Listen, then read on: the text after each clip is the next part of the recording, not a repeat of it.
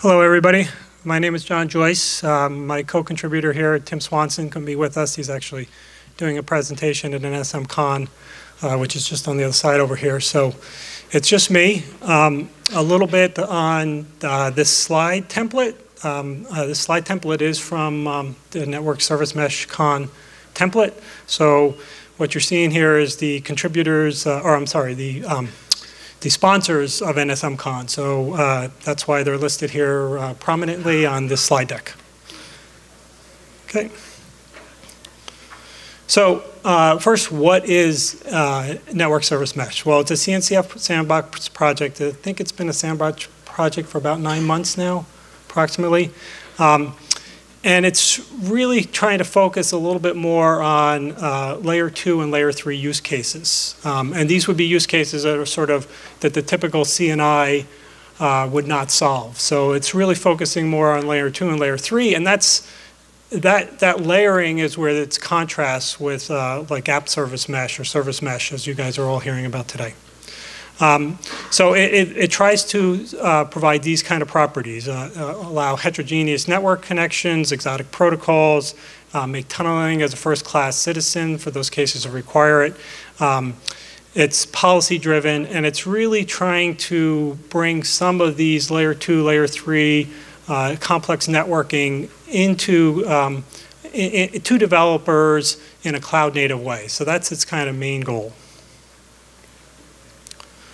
Okay, so what is the value proposition? Well, it's really trying to allow complex networking to be brought to a developer very simply. So they don't have to, they can specify complex networking in very, very simple terms. And I'll get to this in a little bit later, how exactly they do that. And it does this by kind of trying to encapsulate the complexity of the networking within something called NSEs, or network service endpoints. So these are constructs within the network service mesh framework that allows you to put all that networking complexity into those elements and kind of contain it and keep it away from developers and other people that want a very simple view of how this all gets put together.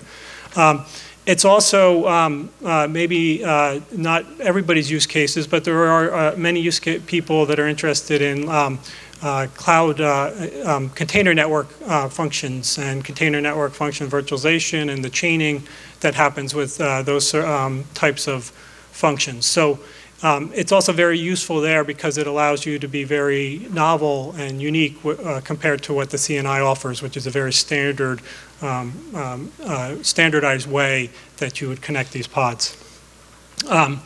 So the biggest contrast is the one I've highlighted there at the end in red, which is that network service mesh really tries to focus more at layer 2 and layer 3, and while you know, the service meshes that you guys are talking about today, what I sometimes like to call app service mesh, because I'm working in both worlds, is focuses more on the layer 7 experience.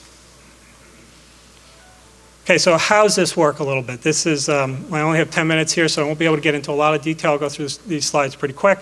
But the idea is that it takes a workload or an application, and it's able to stitch in network services. What I represent here is a network service endpoint. This particular network service endpoint I've characterized as like a firewall. So it's able to stitch those network service endpoints into a connection between workloads. And these, the stitching can be arbitrary. I mean, NSM is able to allow an arbitrary stitching. Of course, the stitching that you want would be defined by how you layer and how you have hierarchically created your network services. So in this particular case, there's a desire to have like a firewall, a DPI device, and a router between these two workloads. It's kind of arbitrary where those workloads may sit, whether they're in the same cluster, across clusters, across clouds. All that is sort of immaterial to the actual way this is put together. So here's a bit of a drill down into the components that are involved with network service mesh, and I'm not going to be able to do full diligence to this, in the amount of time I have to try to explain this. But the idea here is you have network service clients, or which are labeled here as NSCs. They run alongside the application pod. They also generally are inserted as a sidecar, as I heard you guys were talking about a little earlier. And then there's the network service endpoints themselves, which are shown in green. Those are the things that provide the actual complex networking capabilities. The network service endpoint implementation and details are not defined as part of the network service mesh project. They can be brought in by any companies, third parties, other open source groups. The actual implementation of those is not defined or restricted by the network service mesh project itself.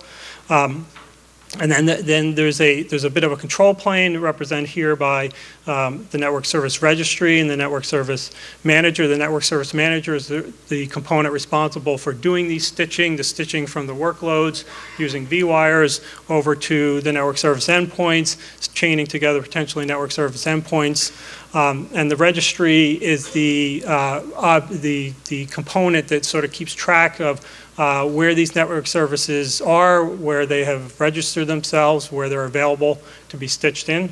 And then there's a data plane. And the data plane itself, a lot of the NSM data plane right now is based on FDIO, but that's a switchable, pluggable module. It could be based on other technologies as well.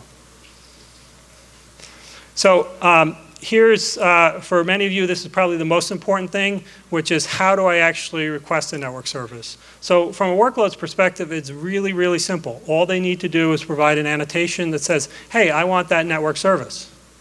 And the network service itself can be hierarchical. So it consists of a number of sub-network services. So it can be actually a very complex object in the end. But the pod itself just says, hey, I want that network service. Then you have, in this particular case, it's a simple network service firewall that's saying, hey, I implement that network service. That ends up getting registered via NSM and allows it to be stitched together. So this is, I'm an Istio contributor. I recently started contributing to NSM. So this is one of the things that we did to show how these two things play together, okay? So what I did was we took a network service topology, a network service, an NSM network service endpoints. We put together a topology that stitched those together across arbitrary clusters, across arbitrary clouds. And what we did is we put Istio on top of that. So in that particular model, we have NSM providing all sorts of interesting layer 2, layer 3 connectivity. It's not just via CNI. We can put firewalls, we can put VPN tunnels, we can put all sorts of things in between those endpoints. And on top of that, we put Envoy, and we then give all that information to Envoy to control, so the configuration gets pushed out, and that shows what we have.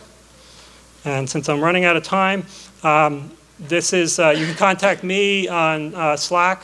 I'm active both Istio and NSM, and there's some references to the NSM collateral. And that's it.